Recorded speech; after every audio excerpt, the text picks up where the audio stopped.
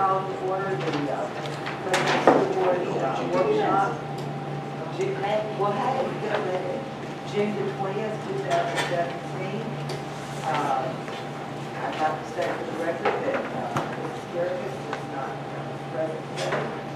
I'd like to say welcome, citizens of Clay County. I want to take this opportunity to thank you for taking the time out of your busy schedule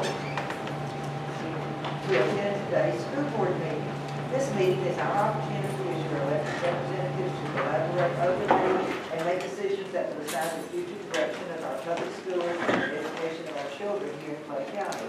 There will be an opportunity for the public to ask questions at the end of the workshop presentation. Your participation is welcome and appreciated.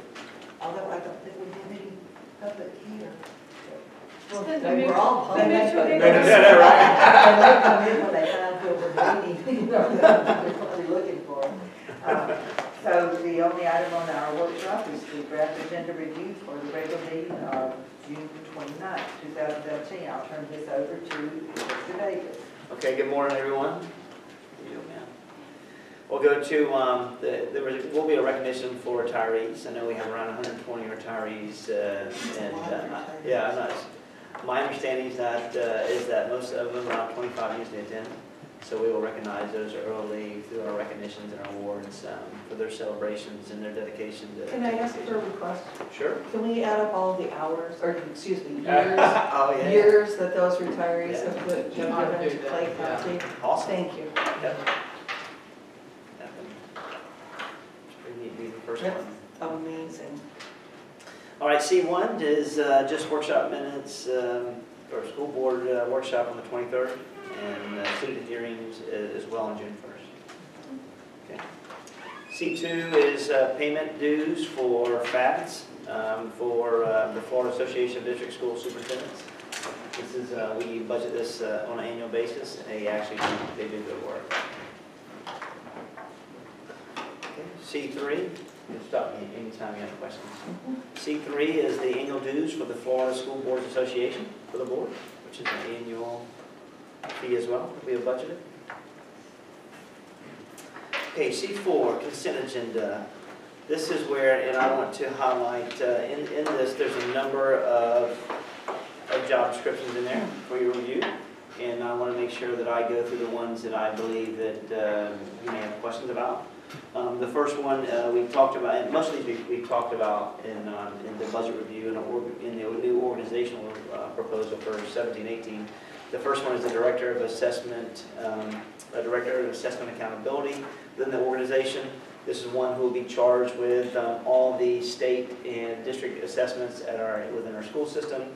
This person will be a contact for DOE, also a contact for schools. And this individual will drive the majority of the work for cleanup through FTE as we reconsolidate some of the current positions that were currently in this infrastructure. That's a current job right now, correct? There is this will be a new one. We have a supervisor that's kind of taking on some of this role. But with a departure of one of our other individuals, we want to add some more responsibilities and lead some of that work. And that would help us in that. So you're using an allocation you already have. I don't have this allocation. Okay. We have a supervisor position. By creating this position, it will allow, let me ask this question for direct appoints.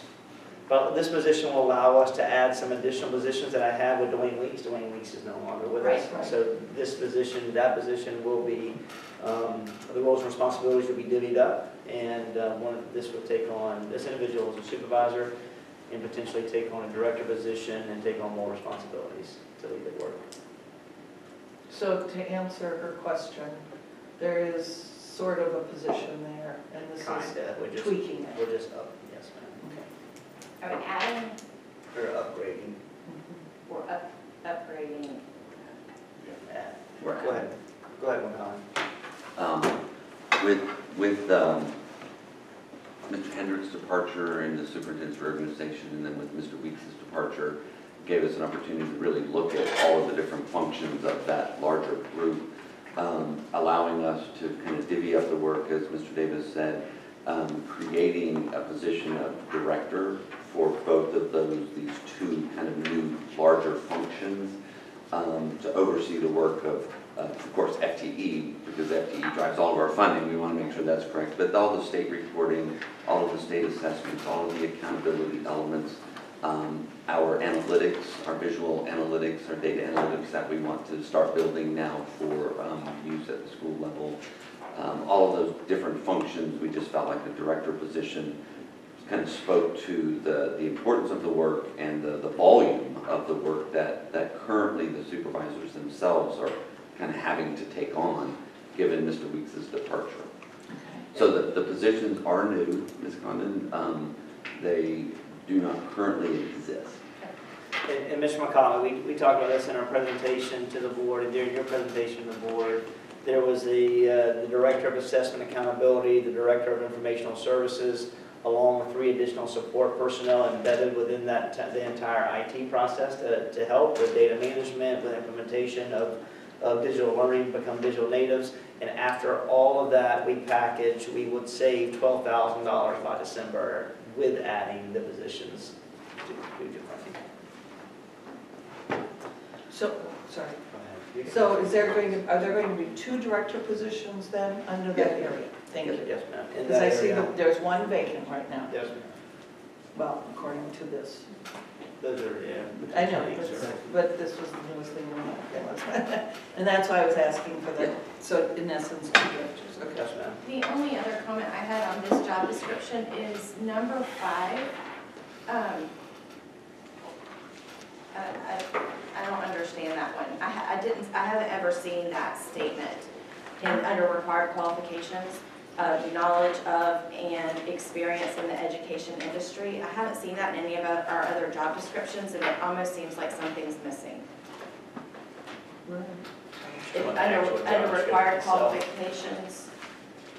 One of the things that we see often, and why it was sort of offered in that language, and we can certainly tweak it if we need to, is making sure that we get these highly technically trained individuals who have experience inside the educational realm, because we compete with business and industry, and while those skill sets I'm sure are phenomenal coming into our environment, my biggest concern was making sure that we had individuals who understood kind of how the FTE process works, understands how the survey reporting works to DOE. So not necessarily someone internally, or not necessarily. Oh, yes, someone, exactly, yes, ma'am.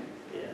but someone who, like if you could go pluck someone out of one of these software companies Yeah. or something. Right. Okay. Yeah, and to be honest, this is a position we need a highly skilled individual to come into the work. Maybe just that comment is misplaced. I don't know. Maybe. We can look at it. Additionally, the Director of Informational Services, this is continue our body of work with IT, with all the initiatives, especially with there'll be a proposal coming soon about how we continue to support schools through infrastructure. As you know, infrastructure is we're lacking in the school district. But then again, to continue to have vision for moving to the one-to-one as much as we can and support all the digital initiatives that we are bringing forth in relation to the curriculum side. So on this job description, it says under job description, it says the Director of Information Services is responsible to an assistant superintendent as determined by the superintendent and serves in a staff relationship with other directors and executive leadership. Then down in the responsibilities and duties, it talks specifically about the Climate and Culture Division. Right. So it didn't make sense to me that it wouldn't say, because I totally get that you might decide to put this position in a different department. I understand that, and I know that that's been a debate in the past, and so I'm fine with that. But then that person would not maintain relationships in the Climate and Culture Division appropriately. I would recommend that we change that, Mr. Superintendent, to read and superintendent rather, assistant superintendent rather than climate and culture. That's fair.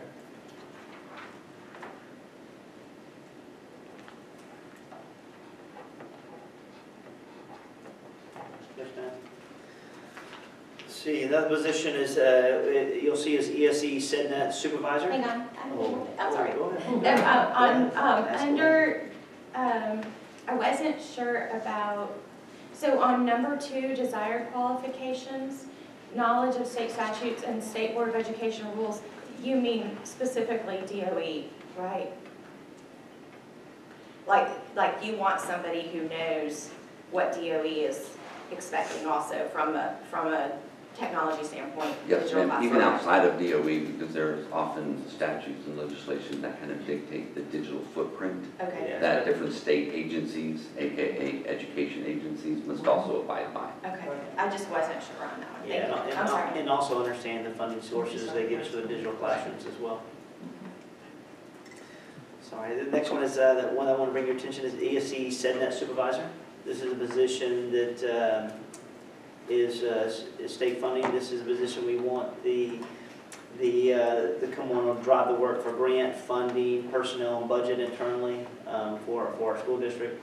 This position is currently a supervisor. She's currently a specialist, Kathy Lawrence, you've all met. She is a current specialist and therefore does not have the rights to engage in, personnel matters, budget matters, etc. Being that it is a state discretionary project, I don't want to say how many there are around the state, but there are multiple SEDNets around the state, and each with their own particular structure. They are generally affiliated with school districts, so we, in essence, act as a pass-through for their funding. This would allow Ms. Lawrence to more efficiently manage the work that is done through that program and the supports for not only Clay, but I think you guys are aware Nassau and Duval as well.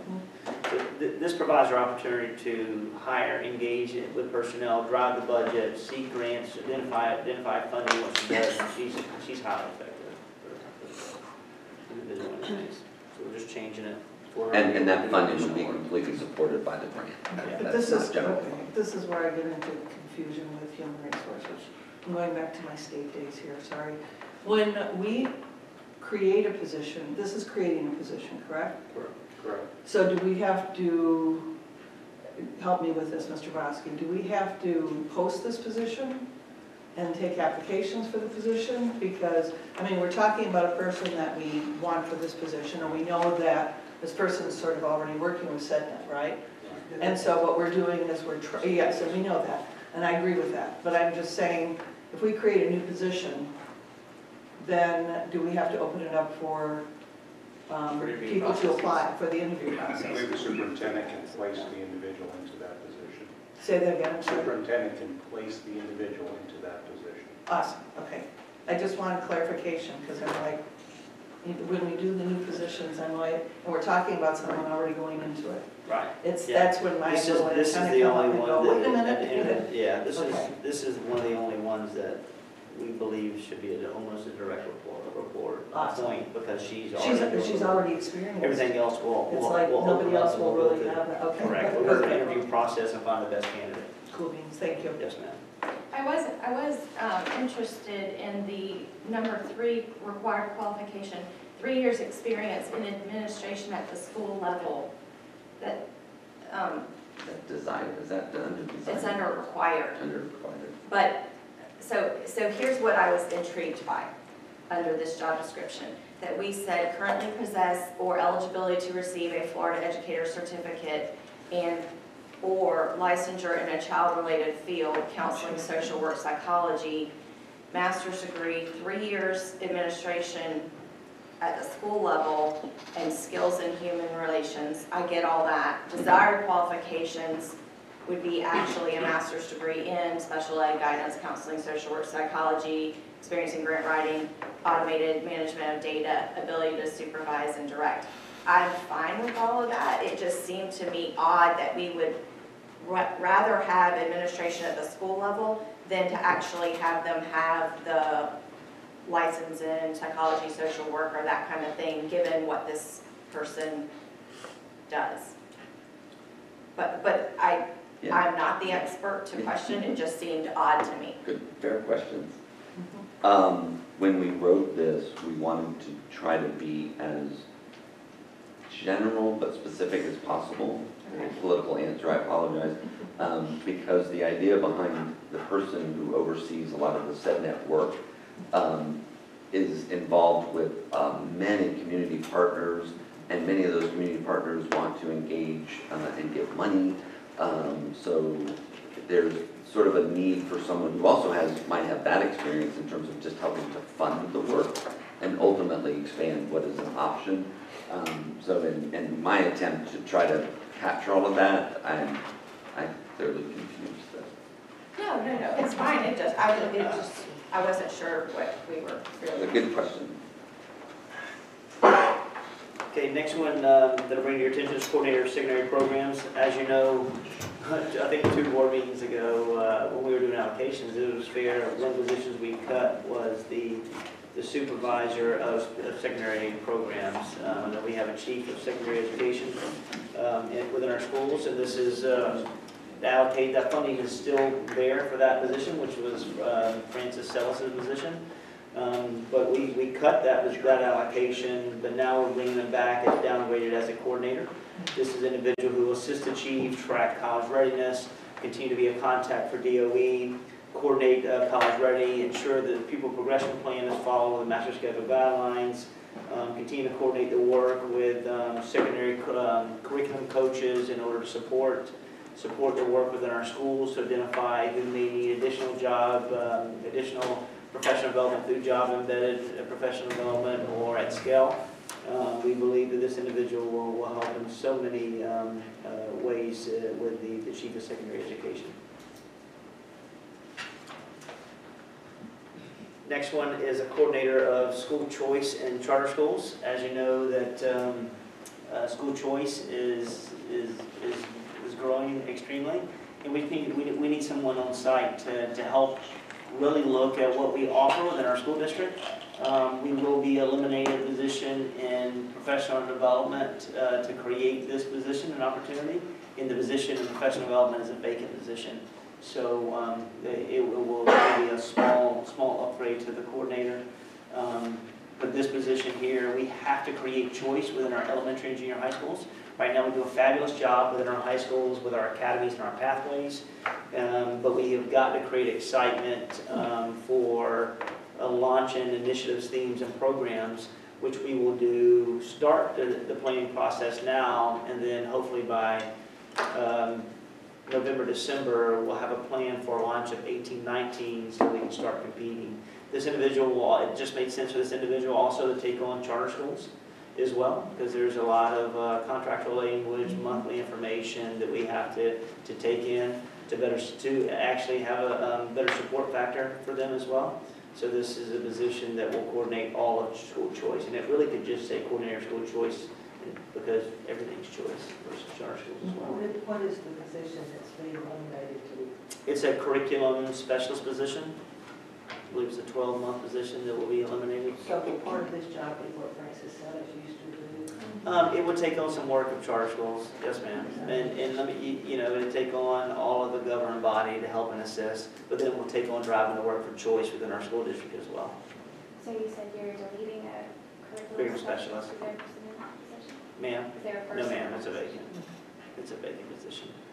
So on number 14, it says prepares recommendations to the superintendent and school board for charter school non-renewal or termination, including all documentation. Right. What about renewal?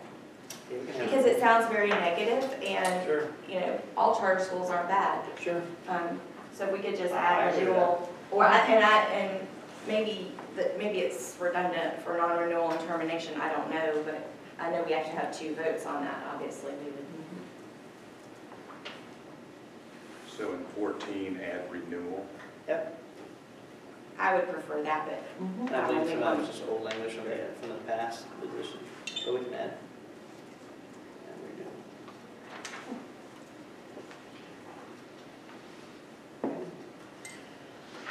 All right, the other one I would want to bring your attention to is supervisor. I'm going to pass this out so everyone can see this.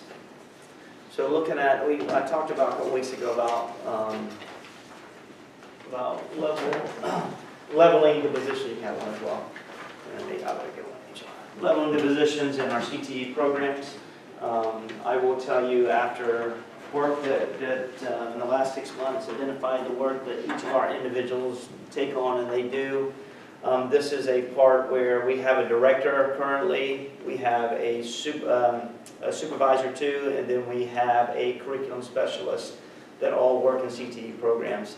From CTE side, surrounding counties usually have one person that drives to work. That person is either identified in isolation as a director. Some places it could be considered as a lead. Some places it could be considered as an executive director, just to be honest with you. We are fortunate to have 3 individuals in this program. And after me and my staff and working with the current staff, who I believe every one of them are awesome and have different skill sets, this is part of the process that we will begin leveling within the school district to level positions that we currently have to make certain that we acknowledge individual skill set and what they bring to the table. This is not in any way to minimize the work that our current director does, because she is fabulous in the community. She is really great, has an awesome skill set, very polished. So that position, bless you, is to take the director position and make it a supervisor 1. In the supervisor 1 position will be CTE business and community partners within our school district. This individual currently takes on, if you see this chart, currently takes on all the roles and responsibilities as creating advisory boards, engaging the community, attending chamber meetings, creating internships, externships, does great work with shadowing opportunities, and drives the college career coaches as well. That's one of the positions that we're looking for the director. We're also taking the director too, who has a different skill set, who really is the meat and potatoes of what we do in our district as it relates to CTE, without a doubt. I mean, we're talking about, at the end of the day, this individual identifies our curriculum, identifies our equipment, does everything for industry certification, does our allocations, our budget, what programs we will offer, looks at grants, leads the professional development, deploys the curriculum specialist to see, oversees child care, oversees VPK, is really a grinder. So these 2 individuals have very specific skill sets and they're very good at that, at what they do. I wish we had the crossover, but we don't, and so I don't want to lose either one of these individuals. We want to maximize what they do and what they bring to the table. So it's just leveling out the positions that we currently have to make 2 supervisor 1s. One is the CTE business partner communities, and the other one is supervisor of program implementation. And then we have the CTE specialist as well. They will ultimately all, the reason we don't need a director, because we have a chief of secondary education who would drive the work and has driven the work and understands the work, and then can maximize the skill set of all these individuals on this document. May I ask a question? Sure. Have you spoken with these individuals about this? Mm-hmm. And they agree with that? Yeah, well, Is this a demotion or a promotion? so at the end of the day, if Yeah, you, I'm like, it's, yeah, it Both, really, okay. it may be a both, but it's more of leveling. And I've had a conversation with these individuals multiple times. Okay. Multiple times about what they do, when they do, where they go, how they do it. They're both very, very good employees. Yes, they are.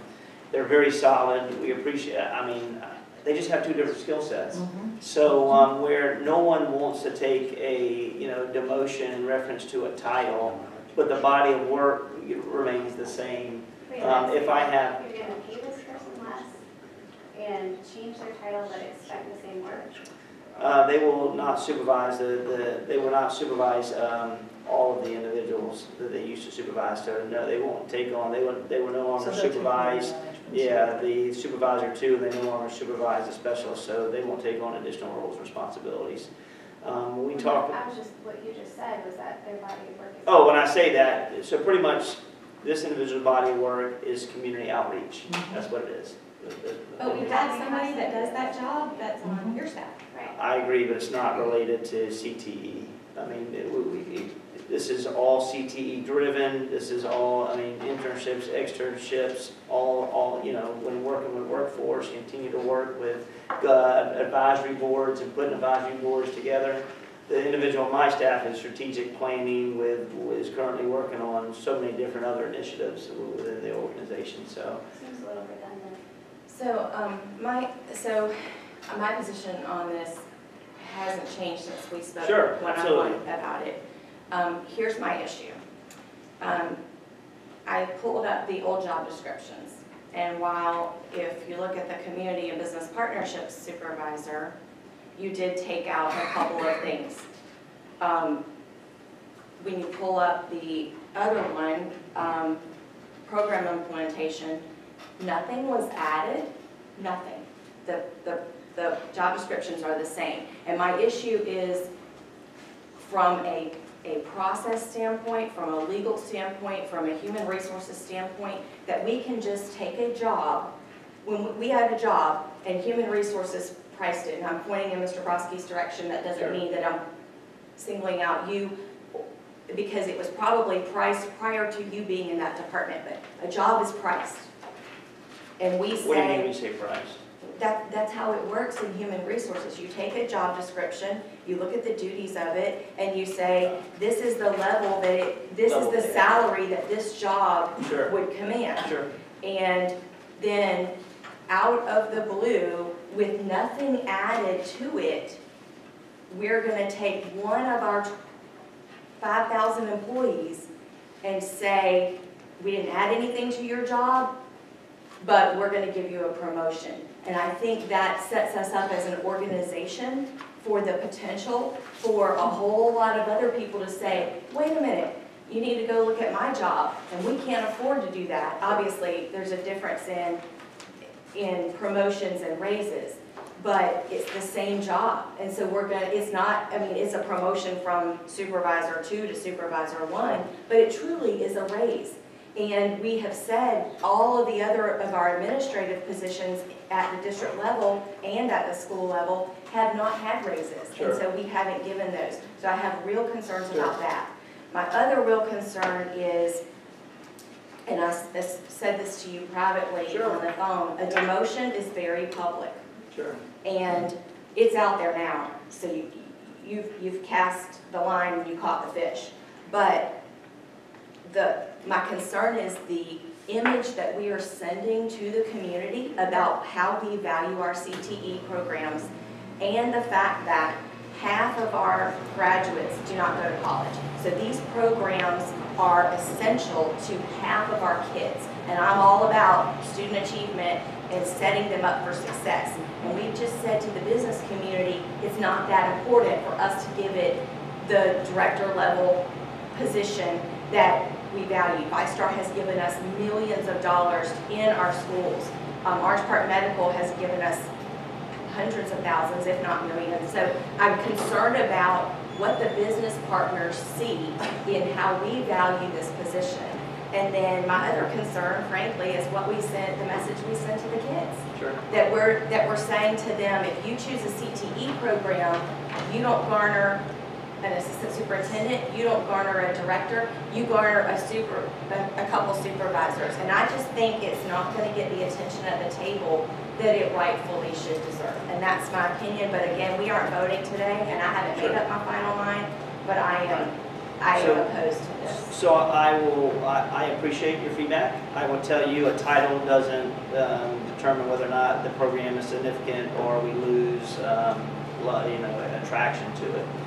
This is to directly answer your report. The supervisor 2 was underpaid. That position, I mean, I agree. I don't own that. My job is to acknowledge the work. But my point on that is, we cannot afford to go back and have every single one of our other positions who are probably underpaid, go back and reevaluate those and give them those. Sure. So why would this job, and I'm only talking about jobs. We don't deal with individuals. You make recommendations to individuals. Sure. I'm talking about the jobs. We cannot afford to go back and look at all of our jobs and regrade them. Right.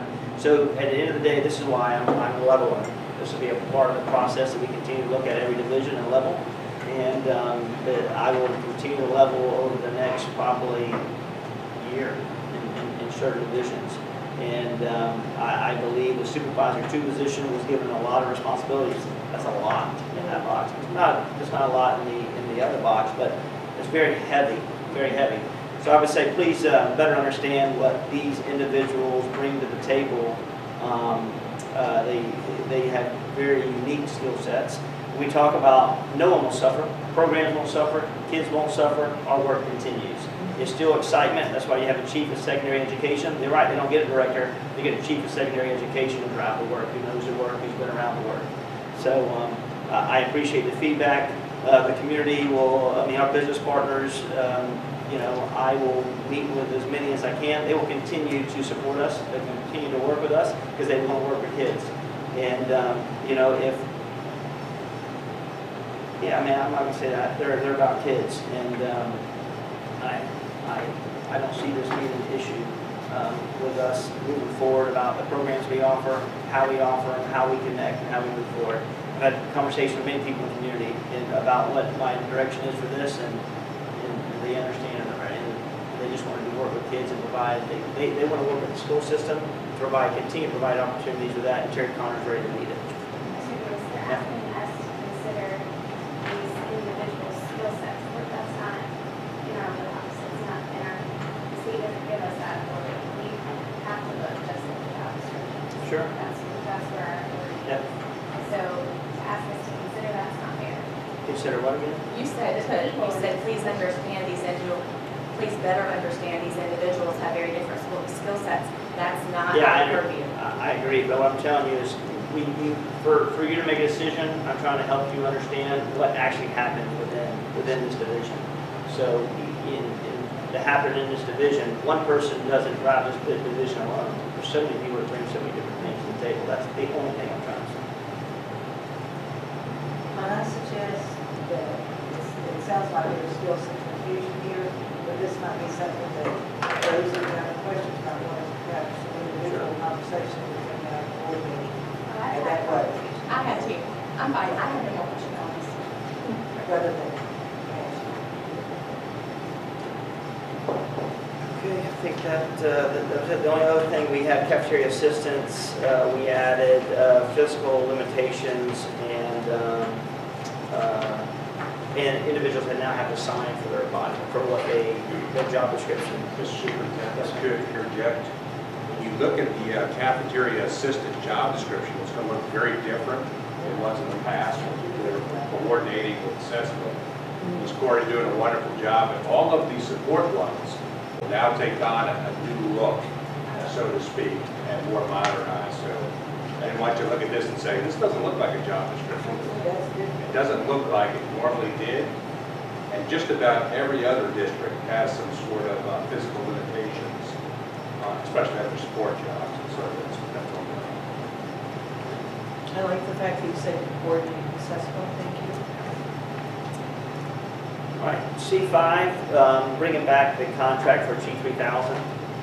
We approved the initiative, but we just want to make sure that the contract, two things, the contract was not finalized, so we want to make sure we bring it back to the board for you to have access to review. Same thing with C6 with iReady. And I say this, we're working with Mr. Daggett to make sure that everything is properly followed. So we would know that you would never see I'm telling you, moving forward, you will never see an award agenda item with a contract that is not attached. And these two, we're just cleaning up some of the language with Mr. Daggett, and doing a fabulous job. We want him to look at every contract. He's doing everything. He's done a good job. He has sleepless nights here. But I'm here, ladies here. That's a long. He's done a good job. C7 is advertisement for modifications to the student progression plan. This advertisement, the changes will add the third grade exemption for students being retained will be the for good cause exemption, add an iReady and start. That's something that the DOE allowed us to use for good cause exemption for students to be promoted. We also remove language for special diploma. There's no longer an opportunity for special diploma. It's either a certificate of completion or you earn your degree. So those are the two areas. So, how did we get a special diploma? That's what my question is. Yeah, I mean, they gave special diplomas to students who qualified through disabilities. And so they're no longer providing that, and they're just giving them a certificate of completion. It's gone. So we can't, That's a state mandate. That's not our choice. Or is it state? Yeah, I would delete that. I would vote for it. I mean, I just. And I can give you some more research on that. Something else we can call Mr. Cummings on.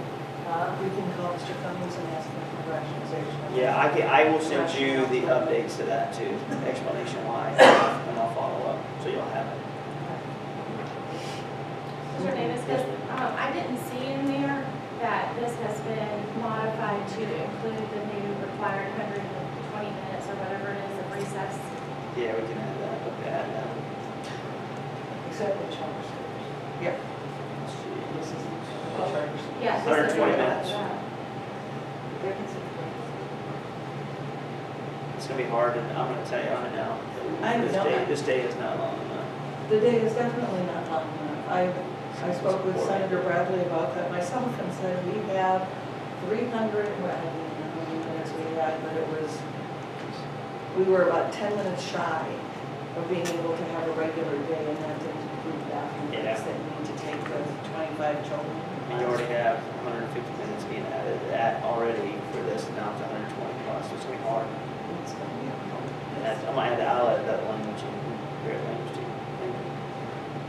The other thing is, we put in here is CPR in all of our physical fitness classes, taking a 30 to 40 minute class or lesson on hands-on CPR only, so they can be prepared and be exposed to that type of skills in order to help with them if needed. And does that, I don't really understand, I haven't gotten into the meat of that statute yet, but the exemption from it, because they use different wording. So they use the wording in the statute of physical fitness instead of personal fitness. But it looks like it exempts the requirement of personal fitness if you're a sport, 2 years of sports. Yeah. And so, if that's the case, I wasn't real clear on it, but if that's the case, I guess it would need to be in our progression plan and kids, because here's the reason that I'm bringing it up. As our high schools are doing scheduling for next year, Right. it's extremely common that all ninth graders are placed in personal fitness. Yes. And if you have kids that, it takes away an elective period where they could take something else if they are going to be exempt from that requirement. Right, they will be, so I mean, we can add exemption to it if they're not taking that class. I wonder how students are going to take the CPR requirement if they take PE online. My son took PE online. So this is, Online. yeah. Online. It is. It was awesome. It is offered. It's offered online. CPR. The CPR is offered online, and so, for instance, as the mother of a child who took PE online, he would use me as the proverbial dummy to be trying to hands-on CPR. Proverbially. It's only be a cool. I know that some of our virtual science classes have labs where they will go and meet. Yes, So yeah. I would imagine. And that would, I would assume that they would have a group meeting or some sort for that. He'll like We don't that. have a supervisor, that's like the final exam, you have to have a supervised demonstration. I love all of the requirements that are added to the curriculum from the legislature, and then they don't necessarily follow them. Okay, C8 is request for contract services with Melissa Walker. This is Project REACH, which is Whitaker, sorry. This is where Title I requires you to have individuals to continue to have outreach and resources with social workers. So this individual will continue to work with blank shops with social workers, continue to help families. There's 928 homeless students they'll work through, and they'll provide tutoring and supplies to families internal to our kids. I was a Project REACH too for a while, Yes, ma'am. and it was very important. Very important. C9 is our agreement with the Agency of Healthcare Administration. This is where we have an agreement for them to help with all of our Medicaid billing in reference to receiving our funding. It's no cost. C10 is the Medicaid Administrative Claiming Agreement we have with Seminole County. They have access to a better data management system that collects all of our information and helps us with all of our data withdrawals and helps us with our draw funding down. I think it's around $2 million. So we just don't have the system to access this information, so this is our agreement with Seminole County to help us with that process. I am not certain if our new system will be able to help, but if it does, we will use it. C11 is advertisement for 16-17 through 18-19 special policies and procedural manual. This is a manual for governing all students with special needs policy. No major changes in this policy, but it should be attached to 150 pages, so I didn't provide the hard copy. Let me know what we sent it to you. There we go. But nothing major from a change. C12 is Keystone Behavior Pediatrics Amendment. We have 2 students that are attending Keystone Behavior, and this is extending the school year for them. These are students who are already attending their school year, so we're just making sure they have continued services throughout the summer.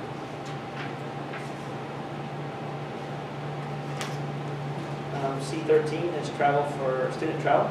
We only have one, with Orange Park Junior High School going to Washington, D.C. in February.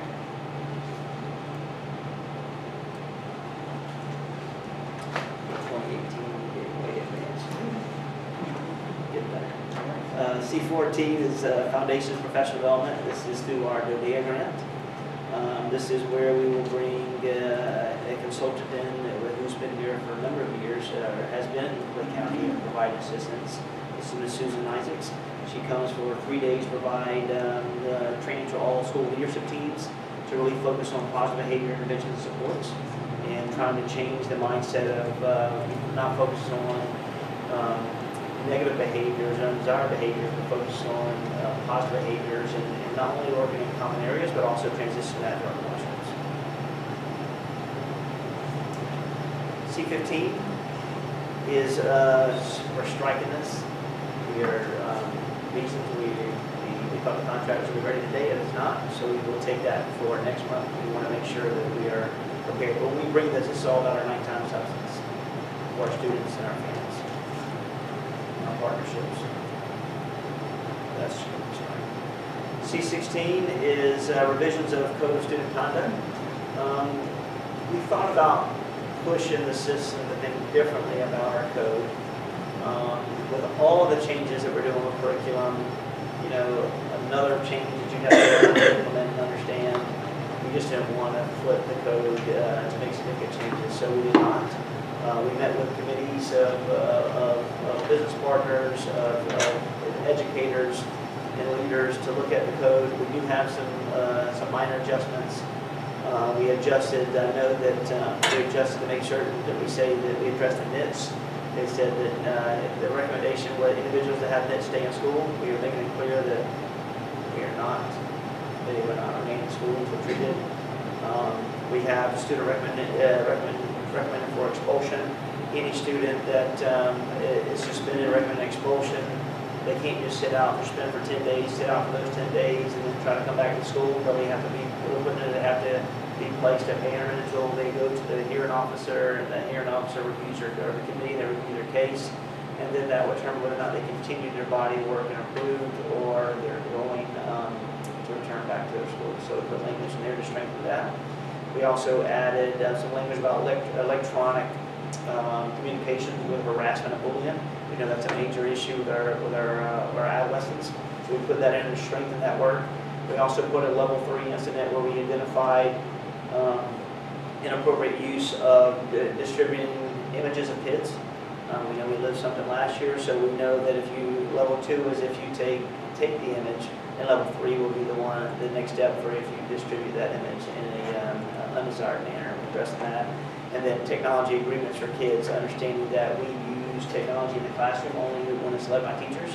So we're not having cell phones out all the time, maybe potentially disrupting the class. If a teacher agrees that they want to use that to increase their work or to have immediate interaction if they don't have Chromebooks, and then use it for an instructional purpose, then we will support that teacher and their decisions. But that teacher will have to make that decision, and we'll put it over that person does. Could we advertise I think there are, I know you said you don't feel like there's significant changes, but I think there are significant changes in here. I think they do need to be highlighted to the public. And so I really think this should be on the discussion agenda. Okay. We had an issue a few years ago where something was changed in the dress code, and all of us heard about it, and it was something about short sleeves. And parents didn't find out till after school started, or well, they had bought the clothes, and so I think it's worthwhile to have the conversation. But the other request that I have is, could we, I don't know if it's red or blue or whatever, but the things that have been added, because I read it, and there's a good bit of meat that's in there that's new, that's black. You can't tell the difference, and I would like to see either in, Yeah, so I want to say, I'm not sure what you're. Yeah, everything we did, we identified in red. Any changes, McCullough, anything that you believe? We that- use the standard strikeout and underline Yeah. for omitting and adding. it seemed like there was language added, so for instance, the metal detector policy is put in. Oh, gosh, we didn't do any of that.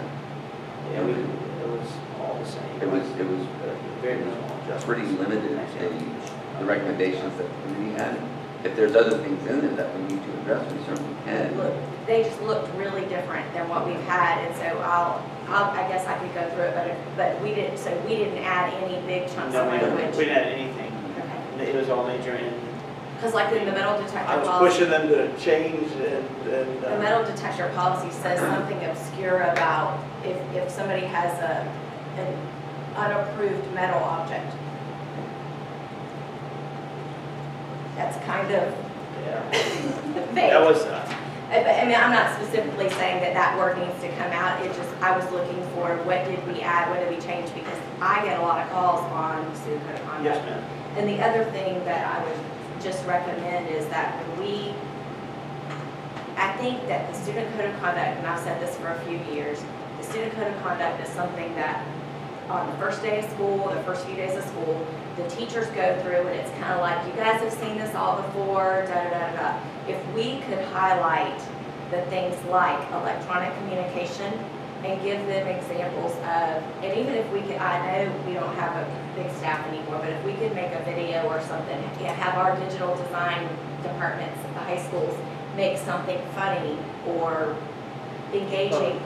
It's like the Delta safety videos that are funny now, and so you kind of pay attention, but you're also getting reiteration. Because I think a lot of our young people don't understand that if they airdrop this photo of a person's private parts, which happened at one of our schools this year, kid airdrops to this kid, that they've committed now a level 3 Right. offense. They don't get that. They don't see, they just think they're being funny and it's a kid's thing. And I guess what I don't want is for us to have parents be able to come back and say, you never told my child. Sure. And we're saying, yeah, you did, you signed off on this. Right. And I know we can't cover everything, but we gloss over an awful lot, and then we want to punish the child when they We do can do, it. I like your idea, we can definitely prepare that and offer to This this. came up at the school conference in Tampa last week, and I just want to ask you, what do we do? Something, one of the sessions that I was in, they were talking about, and promoting this and so forth, pictures of kids on this, that, and the other.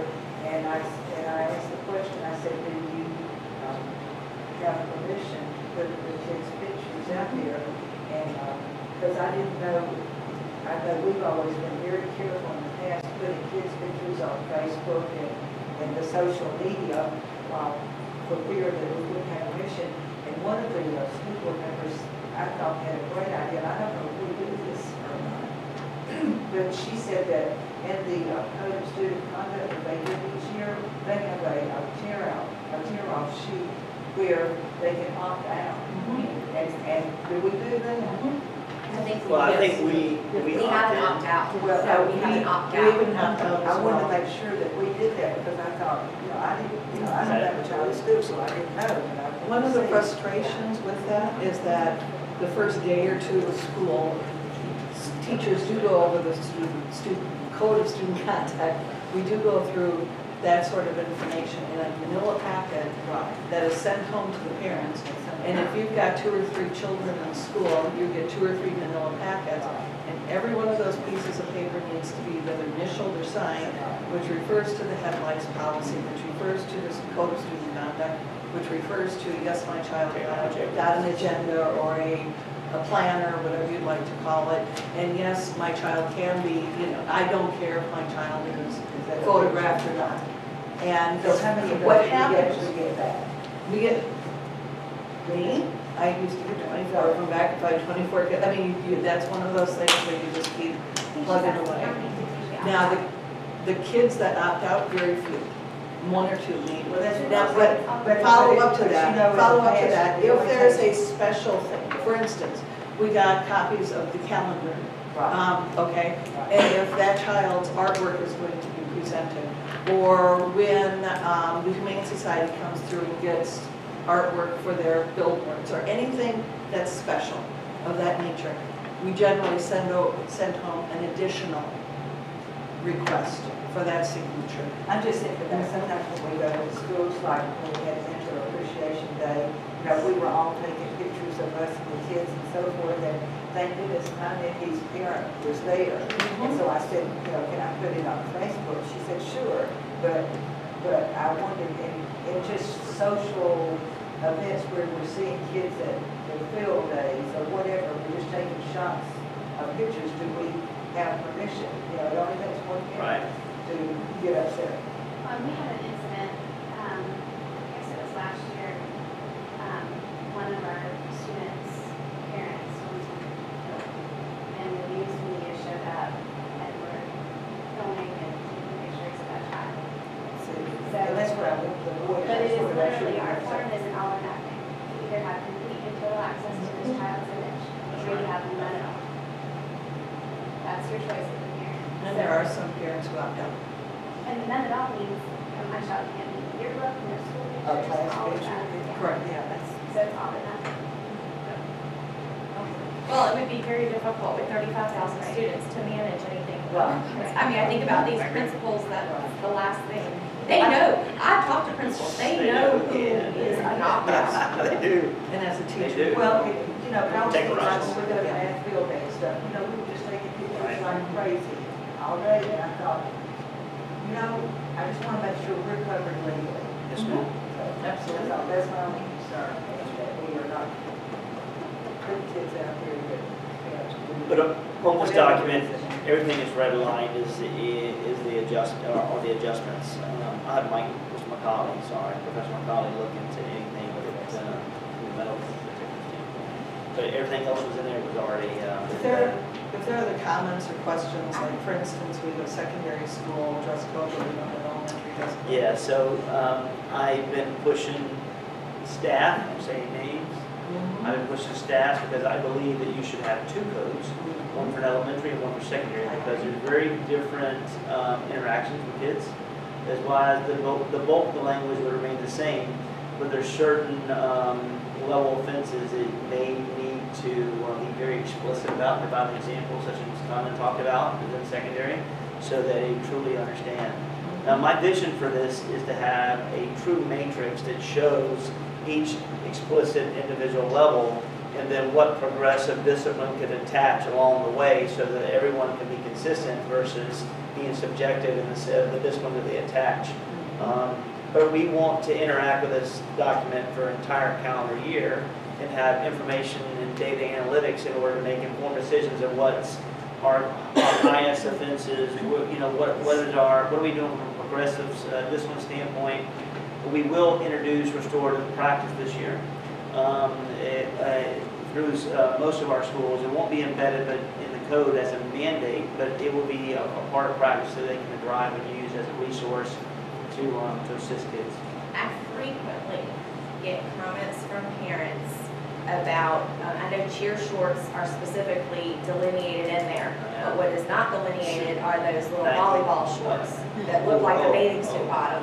And I frequently get parents of boys that say to me, why do you guys allow the volleyball players to run around in their, whatever, I guess their shorts?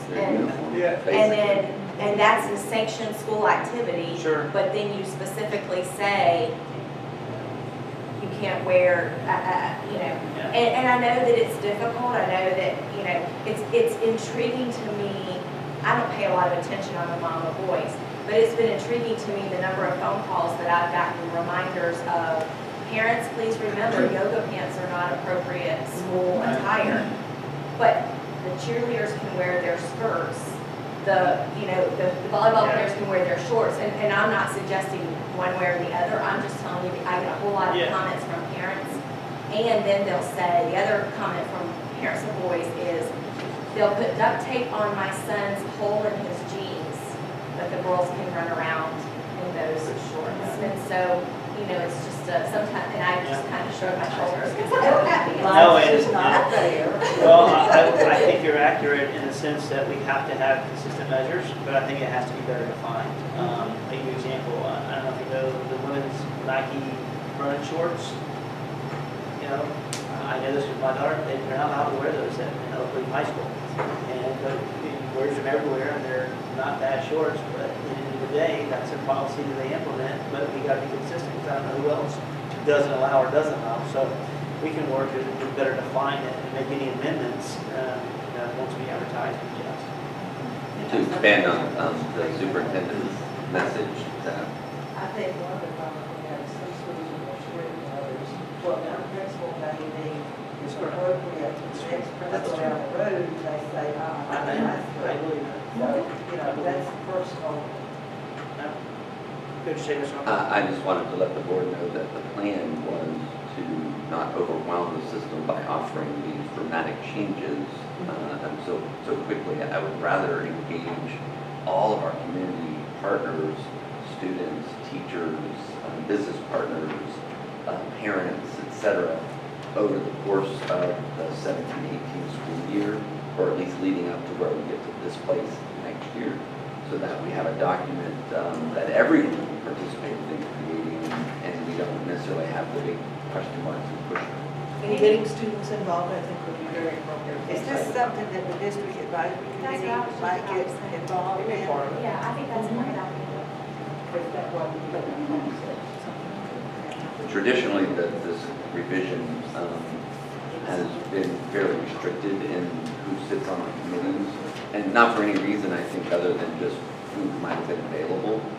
I would like to expand it out, so as Mr. Davis said, it includes local law enforcement partnerships and district advisory committees, PTAs, people that don't normally get to sit on the committees.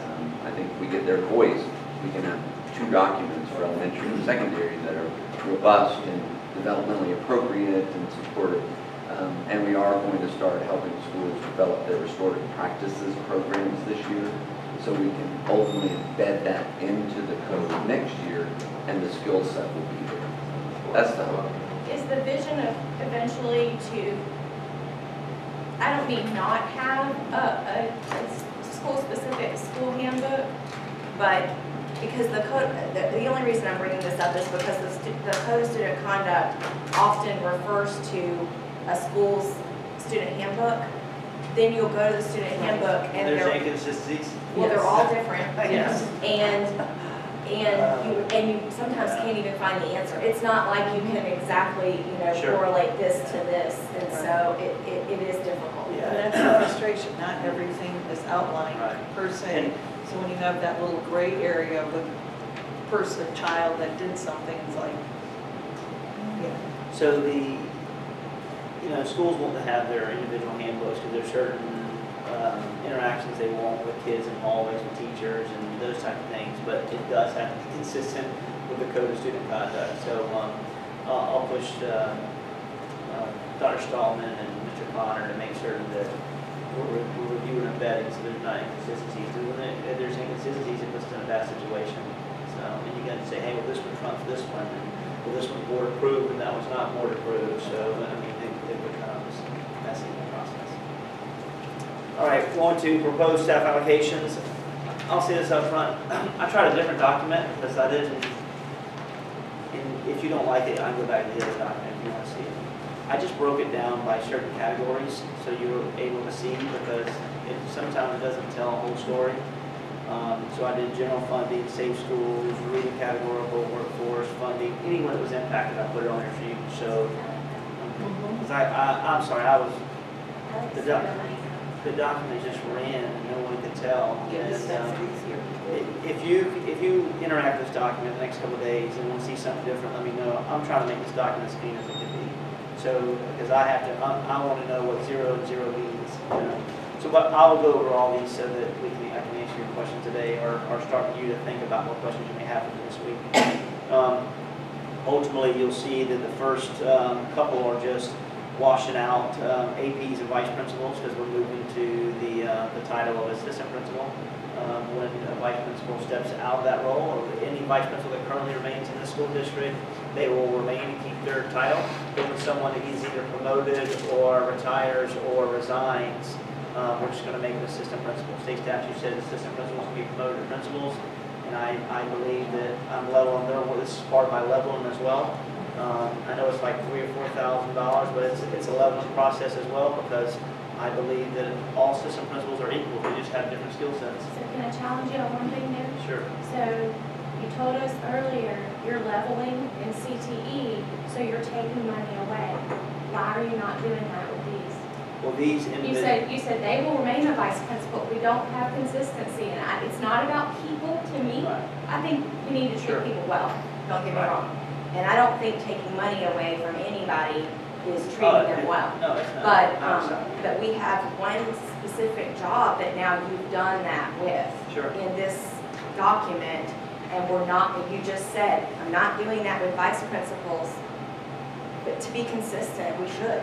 Right. So that at the end of the day, there's too many vice principals to do. So we're going to let that phase out. How is that even legal? I mean, you can't say I have too many, so I'm not going to give them a pay cut, but I have one of this, so I'm going to give it a pay cut. I think it was I think in that case, I think there was 3 schools that had an administrative change. So the person in that job never really assumed the role of vice president. That's why those 3 schools. That's were- not what I'm talking about. We specifically just had the conversation that I'm leveling job titles, so therefore, this job is no longer worth this amount of money, so it's going down. But we're just saying that a vice principal is the same as an assistant principal, but there's too many of them, so we're not going to give them a pay cut. Why are we doing that of anyone else? And it's about consistency. It's about doing the right thing, because ultimately the board's responsibility is to keep us out of legal trouble and to do the right thing by our employees. And I don't think that we have to do one or the other. I don't think we can do both and come out clean. And I'm not suggesting that any one of our current employees would sue us. But I could definitely see where one could say, wait a minute, you're saying this job is not changing. We're not changing the vice principal's jobs, but we're saying that they are now an assistant principal, but we're not changing their title, so we're not demoting them. Actually, I don't see an issue with it, to be honest with you. But the board is who they sue, not you. Yeah, I mean, I'm just telling you, I would put the board in that situation. So a lot of jobs need to be leveled in this organization. And these positions here are just vice principal positions that are vacant. There's being a flip to assistant principals. Mr. Davis, on the different one, the administrative assignment, that's for 2 people. That's for two people. Yes, ma'am. That is to protect. Bridge. We have one that has 1 month that is going to extend. She has 1 month before she retires. And so we want to make sure we compensate her and take care of her. And we have another individual for 1 month that needs to have continued service just to protect her. And I know it says $70,000, but I want to tell you something. I was proud when I read that, because as hokey as it sounds, we are a family, and we've got people who work on the district 25 or 30 years, and this will help them tremendously. I think it is the right thing to do. Yes, ma'am. It is. Which is why I was making the argument on the other side too, because we don't deal with people, but I agree with you, the right thing to do, and we have someone who's worked for the district for 20 years, and we're singling out that individual and taking money away and demoting, and I know it's happened in the past, but that's when their job completely changed. Sure. So, anyway. and the other side I get off of, I mean, every director that we have, maybe we have between 8 and 10, they oversee, 12 to 200 people in the organization, not 3. So, I mean, just put that in perspective. All right, so to go back to look at it, we're moving a licensed nurse from, Clay High School's getting a licensed nurse for student needs. So that end of it, they'll have to pick up one. Ridgeview High School will have a student that is aging out of our education center. So that we are removing that licensed nurse. We've removed the mechanic, the maintenance mechanic, and also the technical coordinator one, mechanic and operations, and then we've also removed the technical coordinator service one and Back IS. up, Ken. Yes, What are ma'am. you doing to replace these, maintenance mechanic? I would never heard, it's we need mechanics. No, that's the one they used Yeah. for that building automation. Oh, is this, Yes, okay, ma'am. that's, okay, Yeah. thank you, Ms. Yeah. Downey. We just wanted to show it. And then all the informational services positions are the ones we talked about. These are the ones that we look at the org chart, and we'll be at, we'll save $12,000 by December.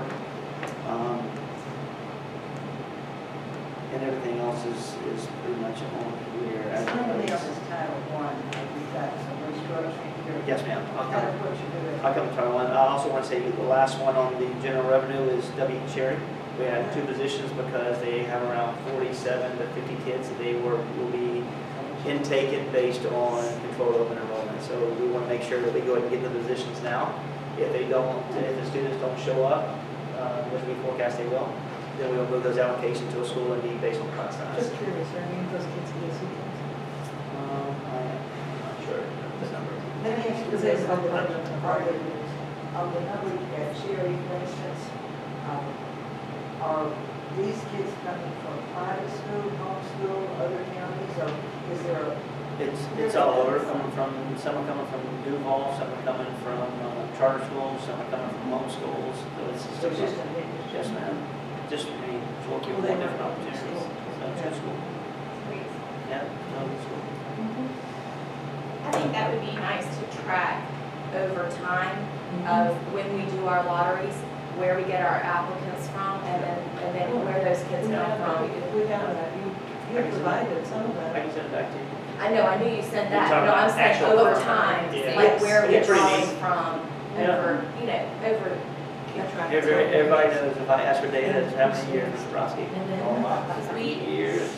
discussed with control open enrollment and focus, basically having a flag for them so that we know that they are a kid in there from control open enrollment, so that we can do things like monitor grades, behavior, all of that stuff, and then over time we can look at that as well to see if they left or not. That would be good, yes. So we look at Safe Schools, Mr. McCauley and the Climate Culture Division is just redistributing how funding the position is funded. And so we're going to change 1 to 0.6 to Safe Schools. And that other 0.4 will be under federal funding as well, but that position currently exists. Reading categorical position, we're deleting one of the specialist positions, as I told you, curriculum specialist that we talked about for the position coordinator. And if you look at the workforce, that's just part of the restructuring of the director, CTE, and supervisor too. And then back to what you asked in reference, Ms. Studdard, to the federal dollars for Title I funding. As you know, with the new House bill being assigned, schools get to determine how they want to spend some of the Title I funding. And this is just an example. They wanted to add Title I assistance to provide assistance in the classroom for intervention. And then they want to have, some schools wanted to offer a computer lab assistance so they can cycle kids through there to have more resources available. And then looking at adding percentage of specialists as well to better serve. So no longer can the district kind of tell schools how to use that funding. They have the availability. We'd like to coach, but they have availability to use funding as they see needed within their organization, the school side. And then the last piece is just federal funding about the SEDNet position, moving from a specialist to a supervisor. It's already embedded in the grant. It's a wash in relation to funding. Just be able to take on more responsibilities. C18, just our monthly annuals and warrants and vouchers. C19 is just amendment, budget amendments for the month. C20 C20 is is our financial report for the month. C21 is our property inventory of our fixture and furnitures. C22 is our AV equipment and materials. C23 is software. C24 is just our report of vehicle reports. C25 is deletion of any items that we have in the organization to we are properly not identified for audits. C26 is bid renewals. So we put out a number of renewals for bids for trash pickup, for electrical, and also AC services, and also our supports for our phones. We have awarded a bids, and in this it acknowledges which companies have been recognized as the individuals that will lead the work. For the trash pickup disposal, this is a 3-year renewal, which will be driven by, I think, Advanced Disposal. We also have an annual renewal for our engineering and electrical services, which will be TLC Engineering. Then we have a AC annual renewal, which will be Rain and WWGA. And then we have a renewal for infrastructure for telephones, and which will be through conversion phones, and I think helping us will implement our Cat6 walls. C27, this is where we awarded bids for repairing floors, and this is for epoxy floor services. This is continue to help us and assist us with any floors that we may have for 2 years. I think it's going to be probably. C28 is our casualty safety, sanitation, fire safety inspection report. This is an annual report that comes before the board. This tells us what issues we have with fire exits and lights.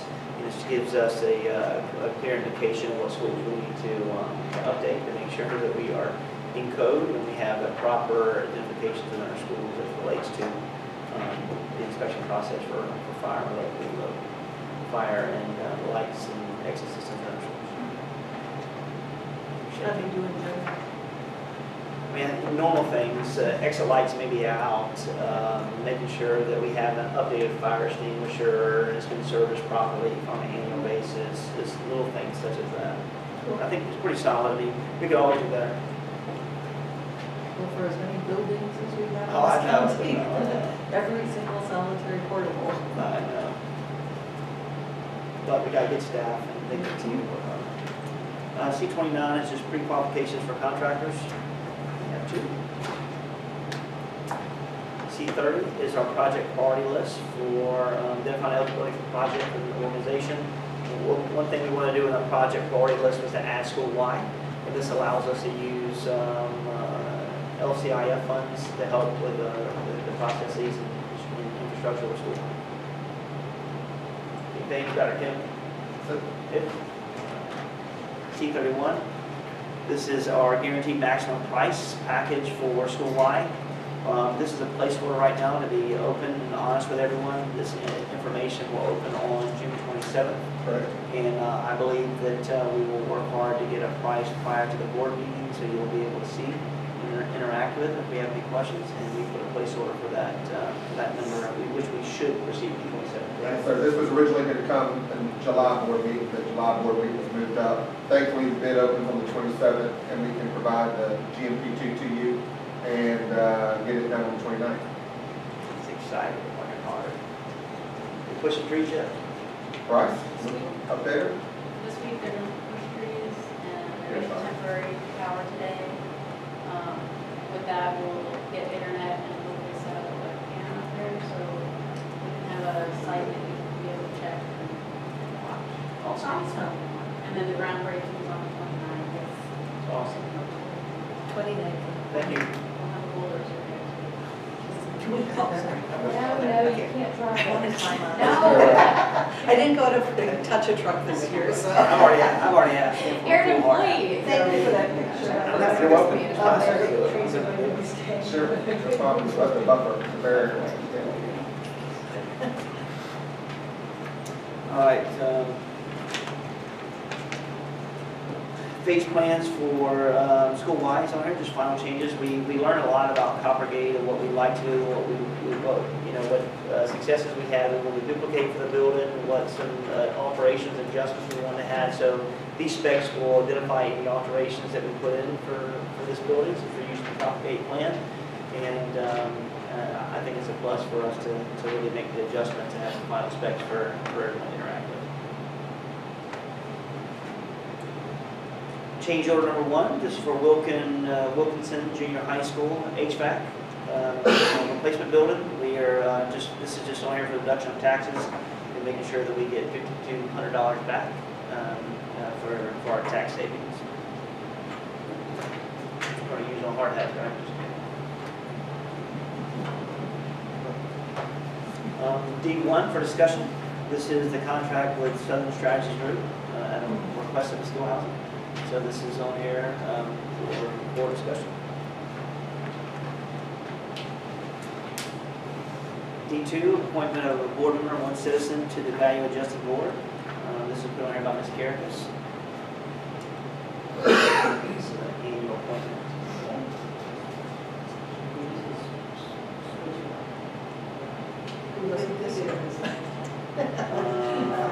Ms. Caracas did it in 2016.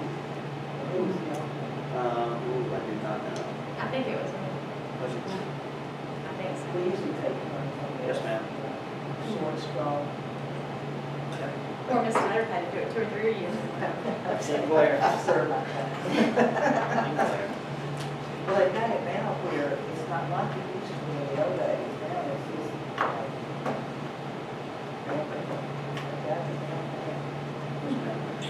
D3 is an item put on by Ms. Caracas. What should be done? Says school addressments. D4 is human resources special action.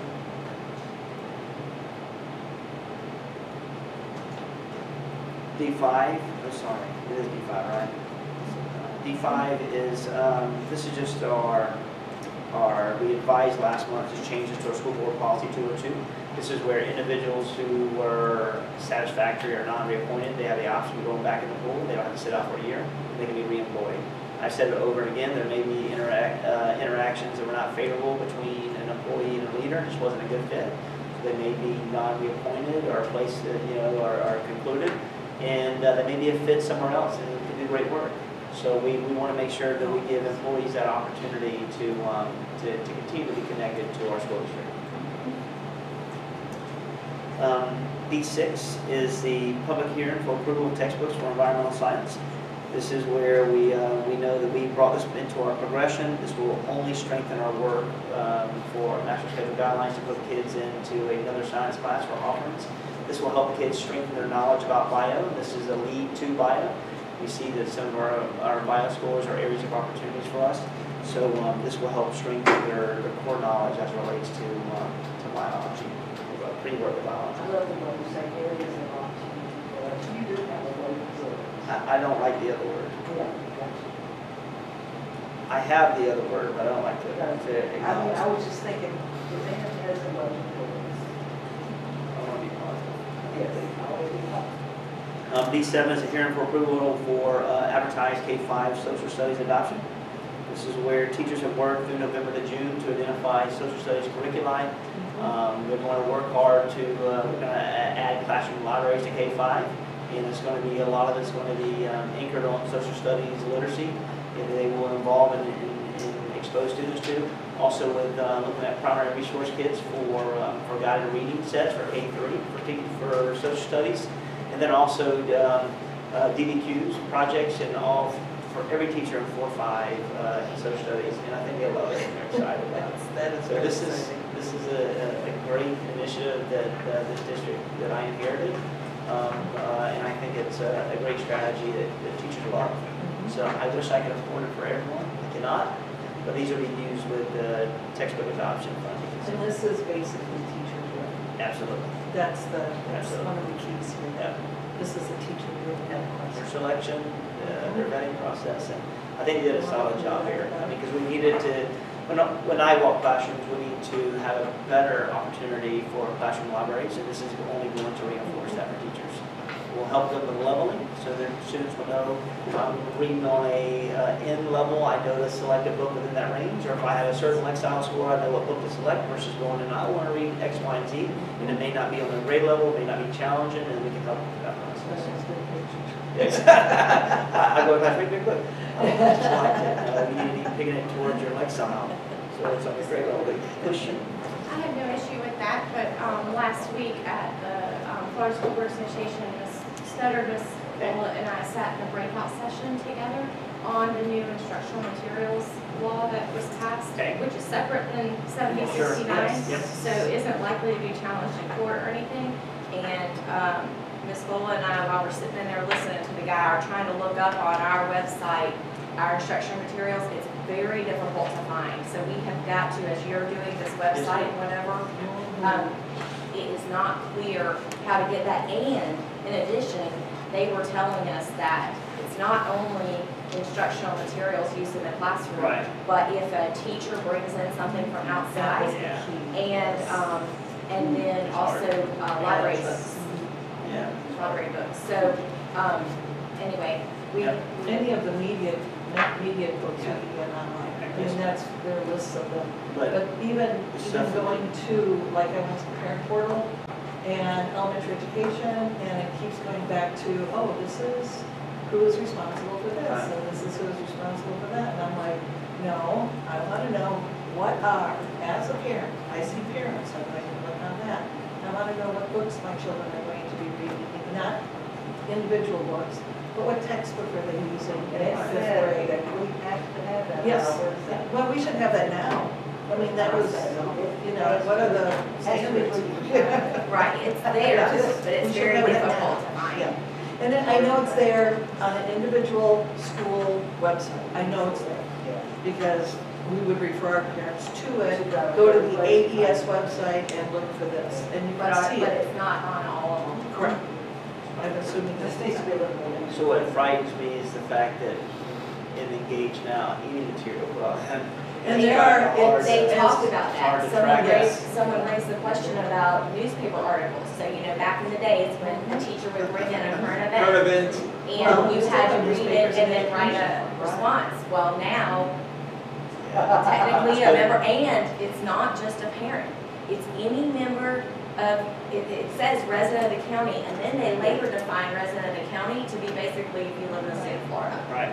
So anybody could challenge, and the hearing officer has to be someone not paid by the district, unbiased, but then we're supposed to have them come back and give a recommendation. Now, they did say the board has the final say. Right. That it's the same as in other judicial matters that we act. What was it, the twist we call it that? They couldn't be an employee of a district, but they had to be someone employed by the school. You had to know that they Non-partial, recommended but that we're you going to pay hire them. them because we have to pay them, so they're non-partial either. No, it was very confusing. Yes. So we asked the question and they couldn't really answer you because they said, well, you know, it's new. It's new. It's That like was, this yes. week. And given that we all got emails from citizens when this bill was first introduced, I believe that our district will face this Yeah. very soon, and so we have to have some process in place. Sure. We'll be ready. Probably Mr. McCauley should not have one more thing added to his plate. He's all, that's your honor. And if it gives you any Thank you, Ms. comfort, Compton. if it gives you any comfort at all, at the Florida School Board Attorneys Association meeting, none of the attorneys could answer the question either. They won't be able to, they're until they're It's going to be a team effort. It's too new. There's no way to answer it. Class websites, like individual teachers' class websites, those can't be accessed by the public. They should be able to. Yeah, teachers can go and Could you not focus. just send it that way, just have the teachers post it? Yeah, you could, but the problem is that I know can, that's a lot to ask. listen, I got you, I'm with you. It's like But, having the elephant, right? well, the issue is, I think it's a good strategy, the issue is, I can't mandate that a teacher uploads or creates or keeps relevant their, you know, And I think I that's- I think I have to bargain that. Because I could drive. we've had, well, I'm we've serious. had, I'm serious. I will tell you, They should. something that has been an issue in the past is having teachers timely input grades in the focus, and you can't even mandate that.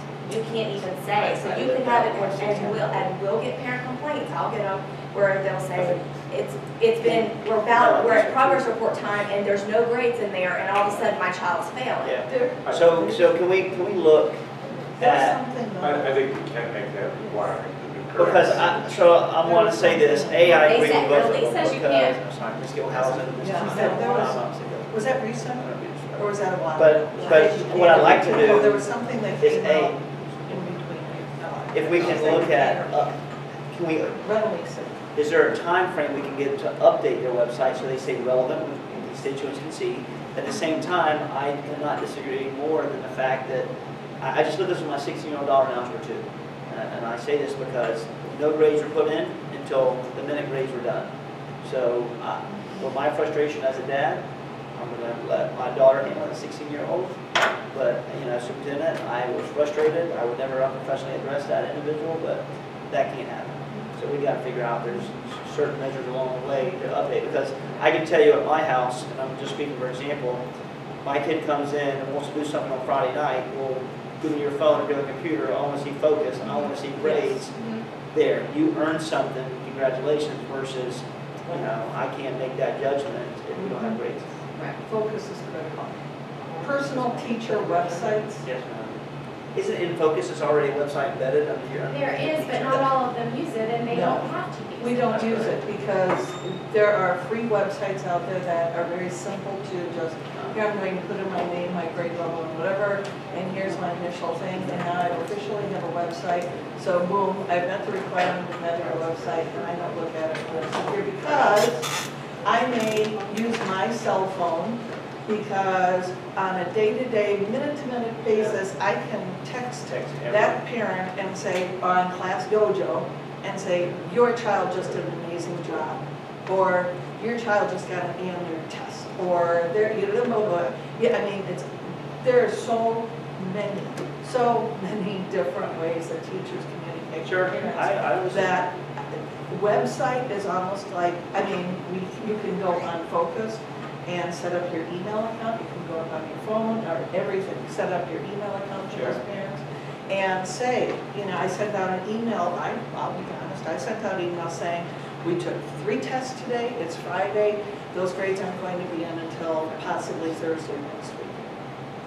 Or the Tuesday folder is going to be on Wednesday, because there's a lot that happens. And it's not, we don't use Scantron in elementary school, so you can't just scan it and say, boom, there it is online. Or if you're doing a writing, if you're grading something that's writing, it takes. And that's kind of But that's- deviating, but I don't but think that that's- this particular statute requires us to post all of that kind of stuff that you would put on a class website. You don't have to put all that. No, I'm It's that saying, a citizen can come back and challenge. And so then the. oh, for this, yes, Yeah. I was talking about the focus Okay. site.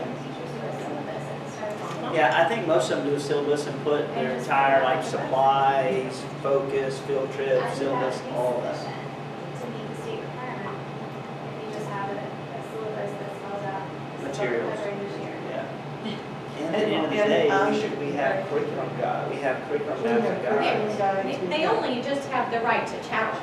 That's all Yeah. it gives them. But They do it now. But no, specifically, a syllabus will not meet the requirement of the statute in that all of our text, instructional materials, textbooks and supplements Part of the syllabus though. have to be on your district website.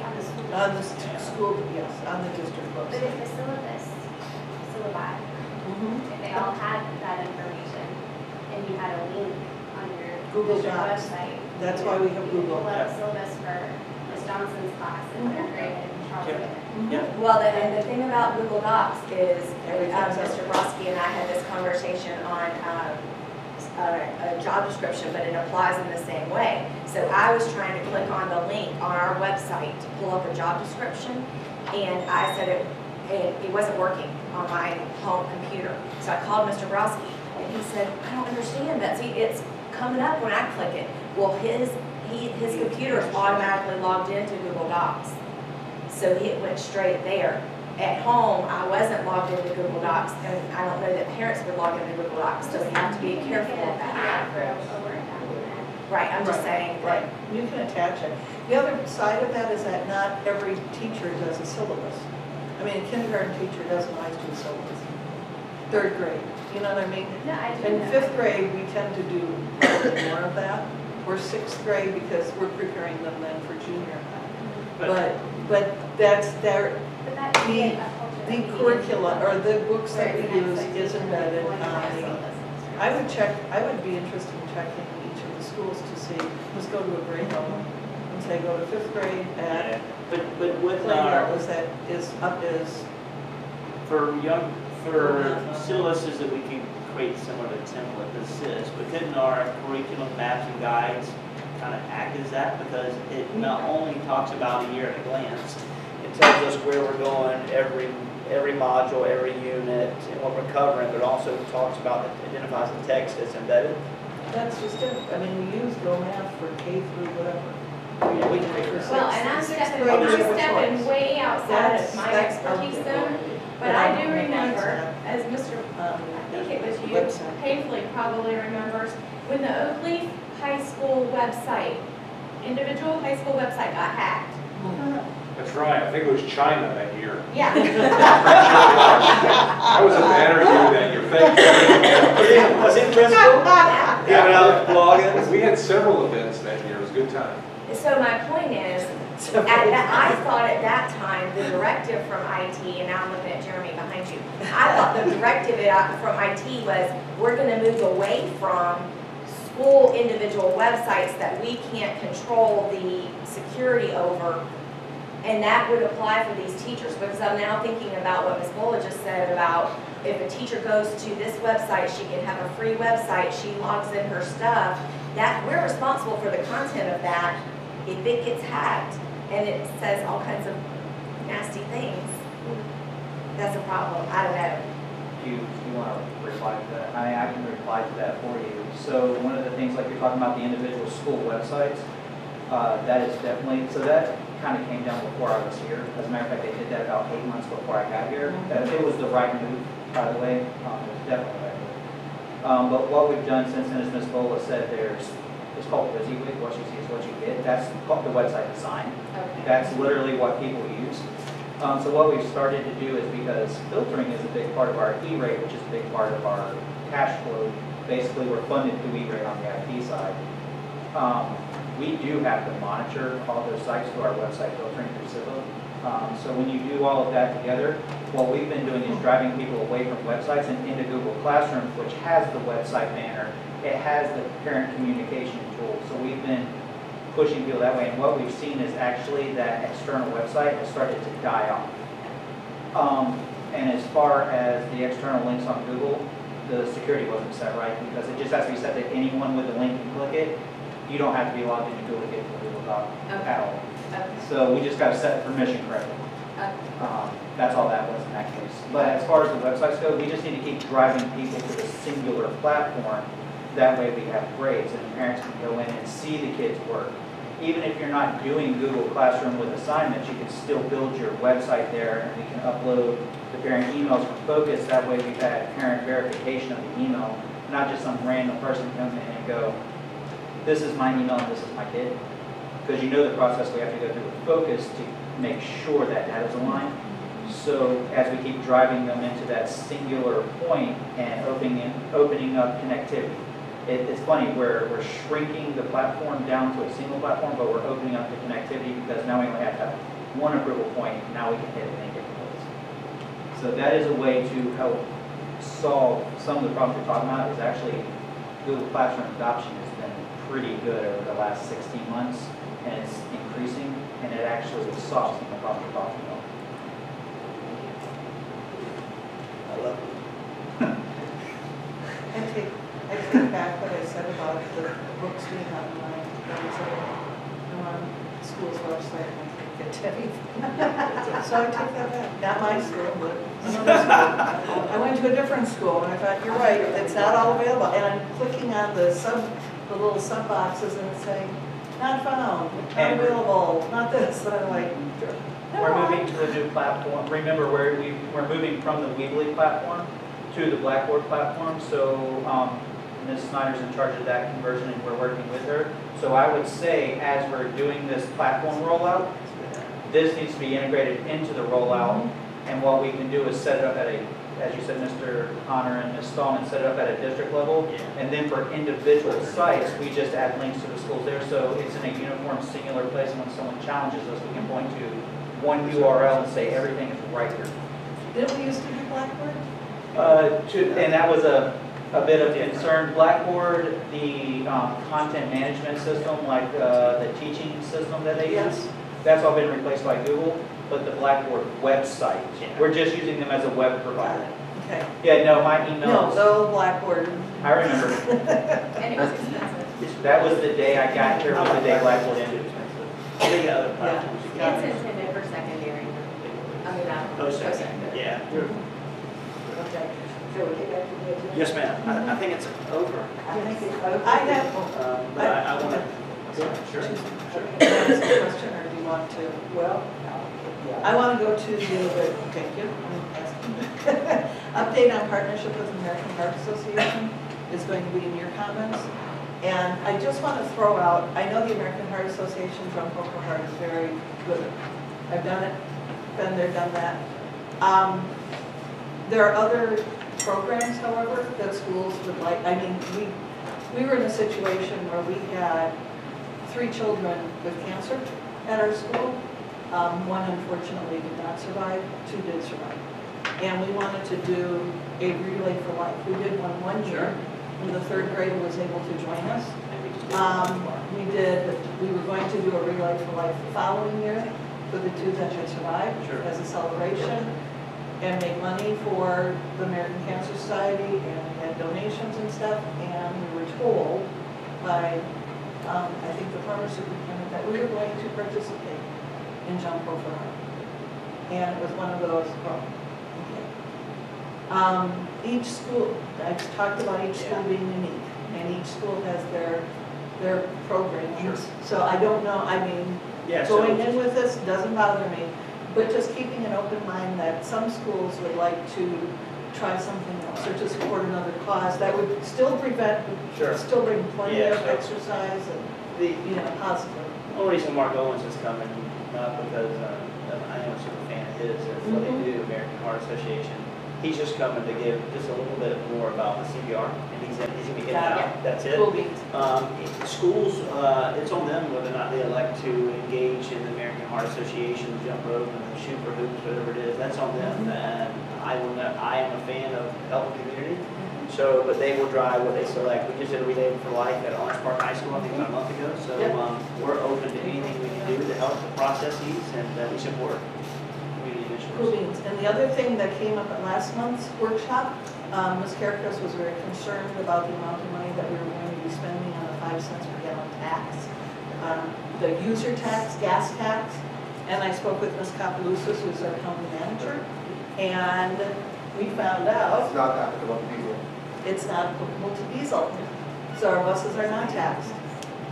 Our cars are. By the way, not only are our cars taxed, any cars for the school board, police cars, anybody, it's a user fee. So all cars that buy gasoline, only, diesel doesn't count. So our buses are, Just our, So Which that, is so not- that which is pocket of minimal money in that you comparison. saw the influx in on that line item was basically because we hadn't funded it properly. Correct. I want to say that, and that I'm making them put a real hard number for everything so I can know how we're spending every cent, every dollar, so you're exposed to it. So there's like 3. So they may be budgeted for $500,000, but let's be honest, they're using $800,000. So I made them put $800,000 on the line item, which is a true replication of what they're actually spending. So I don't want to hide. Listen, the more we try to put money in certain pockets, and which we don't have to do, it looks messy on the transfers. So let's just go ahead and put it up front and be honest, so that everyone on this team can problem solve and say, that dollar, no, this, yes, makes sense, it's gonna work.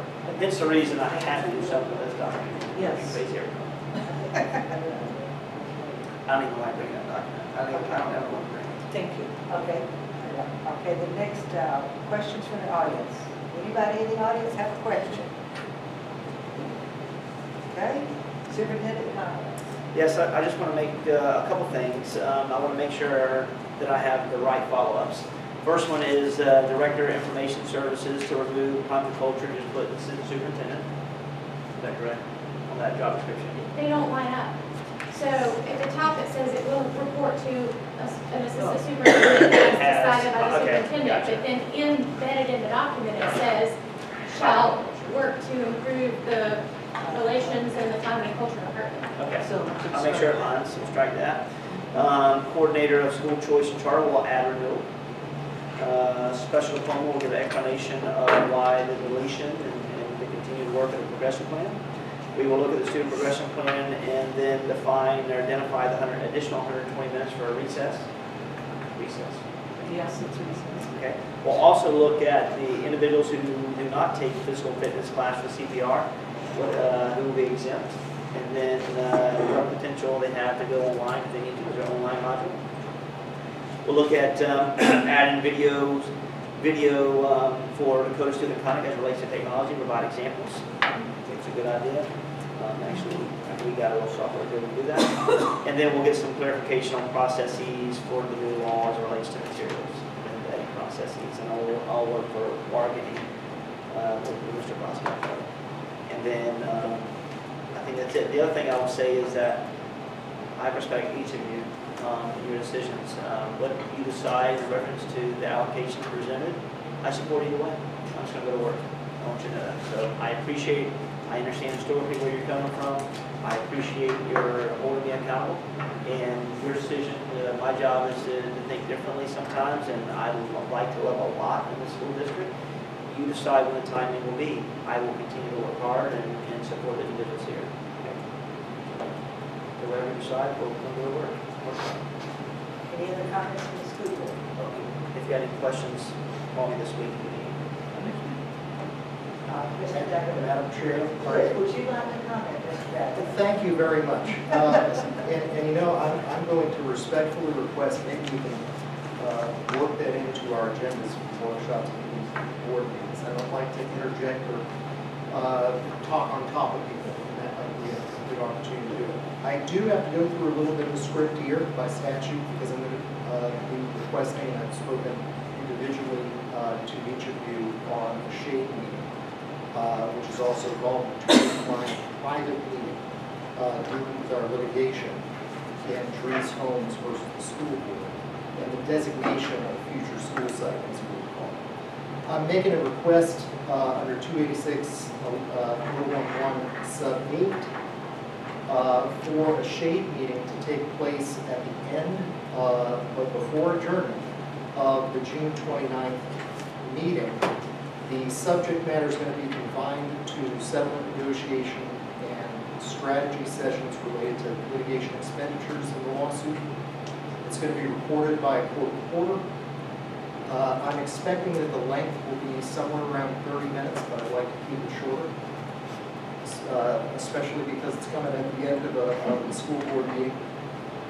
The anticipated attendees will be board members Mary Bola, Betsy Condon, Ashley Gilhausen, Janice Karakas, Carol Studdard, and the superintendent, Madison Davis, along with me, the school board attorney, David Dagana, and outside counsel, Sam Garrison. I'm going to ask to add that to the agenda today, just so it's part of our written agenda. And while I have the floor, I wanted to give kudos. First of all, thanks to everyone, from the superintendent to Mr. McCauley for giving up office space, and Mr. Kemp for coordinating it. My departure from what I call the meat walker across from Dave Brodsky, where I can see my breath every morning. I'm now in the portable, which I'm now calling the Polar Express, so everyone knows It works terrifically well. I actually now have space for an assistant. We're getting that ball rolling as well. And in the meantime, Karen Bush has been phenomenal, helping me out with all the stuff that she has had to deal with. And I also want to give kudos to this whole administration with respect to changes that really are low-hanging fruit in improving our processes and procedures insofar as contract review, from negotiation all the way through execution. And I'll be presenting to the board for its consideration various alternatives to articulate and let everyone know where their silos are as far as authorization. I think that it makes an awful lot of sense to revisit that as a school board and establish levels of authority for the superintendent and his designees as to contracts, MOUs, even interlocal agreements that really need not, in my humble opinion, take up much of your time. And I think it would expedite things insofar as good, sound business practices to provide to the superintendent and his designees certain levels of authority. And then there are matters that just have to go to the board, and I know what those are. But I will need to figure out with the board where it wants to go with respect to various thresholds, $50,000 or more type thing, on all commercial contracts come to the board. ESE contracts when we're dealing with students, let's put a threshold on that or not. We want to see every one of them. I need to have that conversation with the board, and I expect to do so. But at the operational stage, really, this whole team is very, very good. And I'm telling you, after attending the Florida School Board Attorneys Association meeting, I have so much, and we have so much to be thankful for. A lot of very good things are going on here. It's got a very good energy as well. So I'm very happy to be part of that. Another thing that I'll present to the board, and I'm being ambitious, I want to present it to the board sooner rather than later, is facilitating negotiation and resolution of matters that go through risk management. Before they become litigation, what is it that the board is expecting of the operations in dealing with threatened lawsuits? What authority does the school board attorney have in resolving them? Right now I'm playing things by ear, and I'm bringing everything to the board because there is not, in my view, an articulated policy that should give everyone comfort at the operational level as to really what the board needs to be informed of or not. And once we, set out that guidance and those policies and guidelines, I think that it's really going to make for a more streamlined and sensible approach to even risk matters as well. So one is dealing with contracts. That's kind of a Herculean effort by everyone, and the other is dealing with risk management issues. And that's all I have. Thank you. Okay, thank you. Any other comments before we